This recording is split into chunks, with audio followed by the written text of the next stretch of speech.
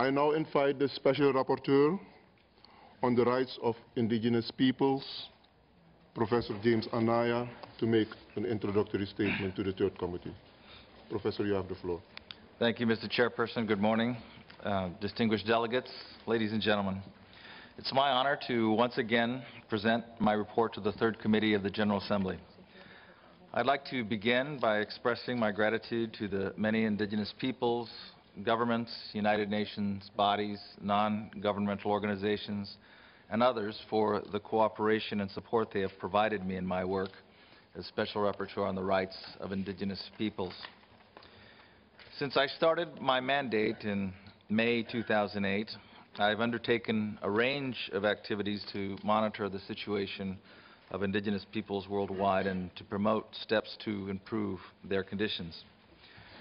As I note in my written report, my activities fall generally into four interrelated areas: the promotion of good practices, reporting on country situations, examination of cases of alleged human rights violations, and thematic studies.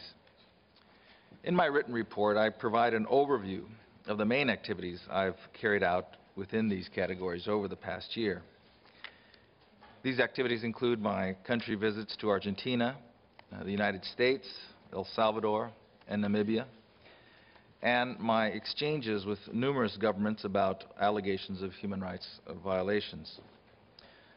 With respect to thematic studies, I note that my report to the Human Rights Council this year provides an update on progress made in my ongoing study on the issue of extractive industries affecting indigenous peoples. Additionally, the report addresses the thematic issue of violence against indigenous women and girls. Mr. Chairperson, Excellencies, this year my report to the General Assembly provides comments on the need to harmonize the myriad United Nations activities within the UN system that affect indigenous peoples. A wide range of institutions and procedures exist within the United Nations that affect indigenous peoples and that have important roles to play in the promotion of their human rights. I detail in my report to the General Assembly processes and programs that are of particular relevance to indigenous peoples, or about which indigenous peoples have expressed concerns.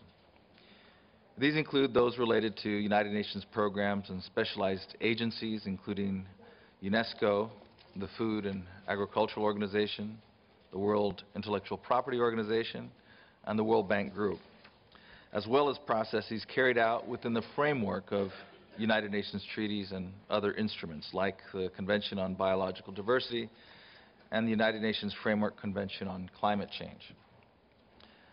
As those present are aware, the Declaration on the Rights of Indigenous Peoples, which was adopted by the General Assembly in 2007, calls upon the various components of the United Nations system to contribute and promote the full realization of the rights affirmed in the Declaration.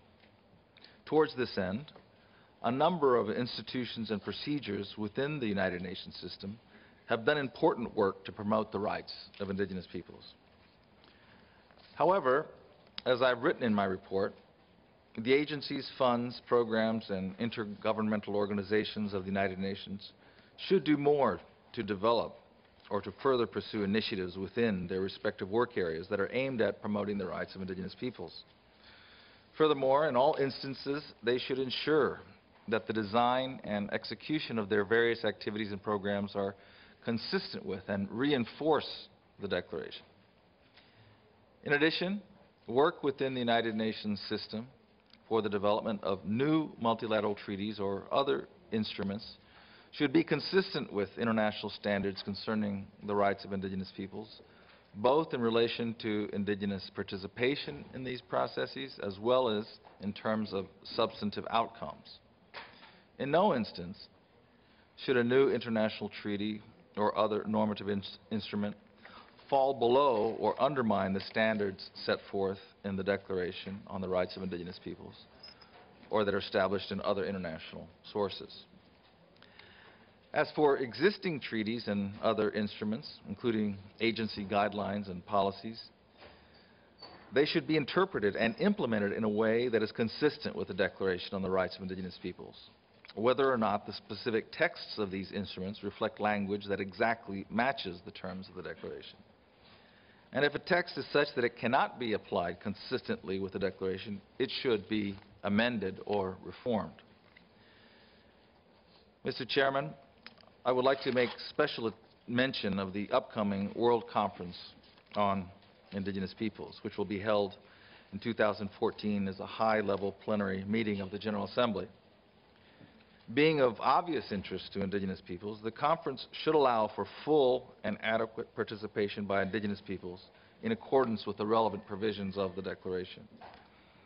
I urge flexibility and innovation in the interpretation and application of the resolution adopted by the General Assembly to govern the modalities of the conference in order to ensure effective Indigenous participation in this high-level meeting in accordance with the standards of participation that the General Assembly itself affirmed when it adopted the Declaration.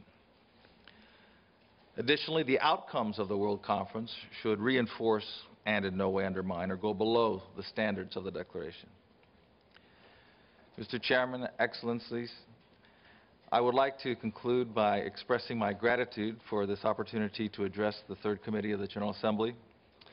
Through my work, I hope to help achieve the future envisioned by the General Assembly when it adopted the Declaration on the Rights of Indigenous Peoples in 2007. A future in which Indigenous peoples' distinct identities and cultures are fully valued, and a future in which they have the opportunity to control their own destinies under conditions of equality within the broader societies within which they live. I thank you, Mr. Chairperson, and all those present for your kind attention, and I look forward to our interactive dialogue. I thank Professor James Anaya for his statement.